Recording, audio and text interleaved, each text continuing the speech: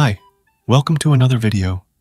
So, every day, in my comments, I'm asked to test a new model called Kimi K1.5. Well, I thought that today I'll do just that. Now, what's Kimi K1.5? Well, it's a model. And by the way, it's not open source, but they have shared the technical report and stuff. And we can also use it for free, without any rate limits on their site as well.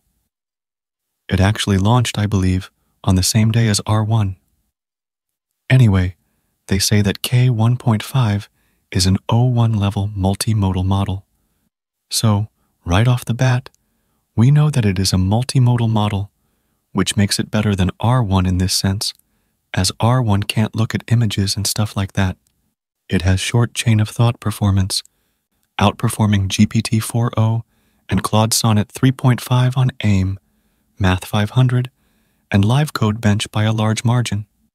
It also has long chain of thought performance and matches O1 across multiple modalities, including MathVista, AMI, Codeforces, etc.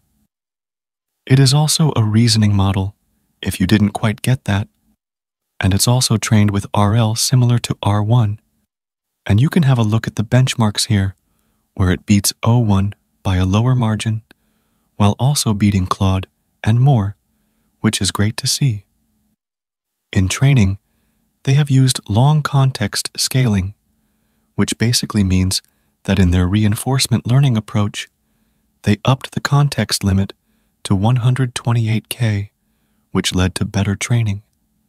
They also have an improved policy optimization, where they use the formulation of RL with long chain of thought and employ a variant of online mirror descent for robust policy optimization. It is also multimodal and is jointly trained on text and vision data, which gives it the capability of jointly reasoning over the two modalities. The model is not open source, as I had said, but you can try it out on their platform, and it's free there without any rate limits. You'll find two sets of models on their platform. There's the base Kimi model, which is simple and doesn't have chain of thought. And there's also the long thinking mode, which makes it think. So, I'll be testing the long think mode. Let's test it out. These are the 13 questions that I'm going to test it against. The first question is, tell me the name of a country whose name ends with Leah. Give me the capital city of that country as well. The answer should be something like Australia and Canberra. Let's send it and see. Okay, here's the answer, and it's correct. Let's mark this as a pass. Now, the next question is, what is the number that rhymes with the word we use to describe a tall plant? The answer should be 3. Let's send it and see. Okay, here's the answer, and it's also correct. So, this is also a pass. The next question is, write a haiku where the second letter of each word, when put together, spells simple. Let's send it and see. Okay, so here's the answer, and this is also correct. So, this is a pass. The next one is, name an English adjective of Latin origin that begins and ends with the same letter, has 11 letters in total, and for which all vowels in the word are ordered alphabetically.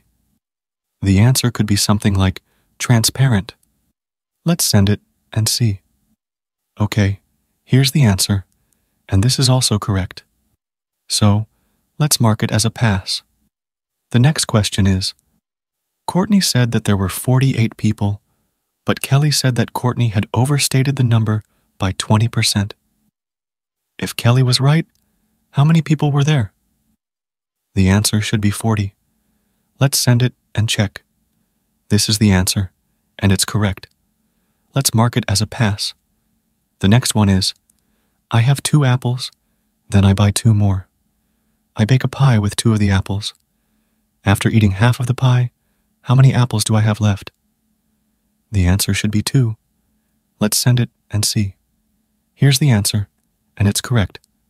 So, let's give this a pass. Now, the next question is, Sally is a girl. She has 3 brothers. Each of her brothers has the same 2 sisters. How many sisters does Sally have? The answer should be 1. Let's send it and see. Now here's the answer, and this is also correct.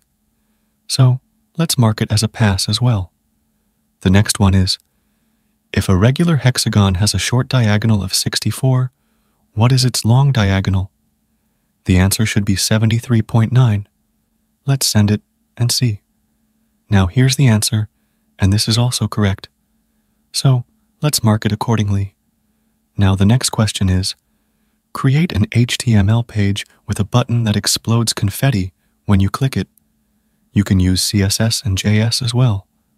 Let's send it and check. Here's the code, and if we run it, then this works fine. So this is a pass. The next question is, create a playable synth keyboard using HTML, CSS, and JS. Let's send it and check. Okay, here's the answer. And if we run it, then this doesn't work. So this is a fail. The next one is, generate the SVG code for a butterfly. Let's send it and see. Okay, here's the answer. And if we preview it, then this doesn't look good.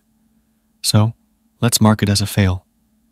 The next one is, create a 3D circle that moves and loops endlessly in 3D space using HTML, CSS, and JS. Let's send it and check. Okay, here's the answer, and this works fine. So let's keep this as a pass. Now, the final question is, write a game of life in Python that works on the terminal. Let's send it and see. Okay, here's the code. Let's copy it and run it. Okay, it works well. Let's keep it as a pass. Now, this is the final chart, and it was quite good. Coding is not its strong suit, unlike Deepseek R1, which is really good at coding. However, it's still good at general questions, although it tends to repeat tokens. The 2 hardest questions took about 3 or 4 generations, and in one instance, it didn't glitch and gave the correct answer. So, this is good, but it brings nothing above Deepseek R1. R1 is still better than this, and it has open weights and is better. So, you can use it if you wish to, and it's good. But I would have liked the model to be open source, but it isn't, and the APIs are also not available as of now. So, there's that. It's a good model, but I can't think of a use for it because it brings nothing new to the table, is pretty unusable as of now, and it isn't as great. Their research papers are quite good and have some impressive elements, which is also great to see. Overall, it's pretty cool. Anyway, share your thoughts below and subscribe to the channel. You can also donate via Super Thanks option or join the channel as well and get some perks. I'll see you in the next video. Bye.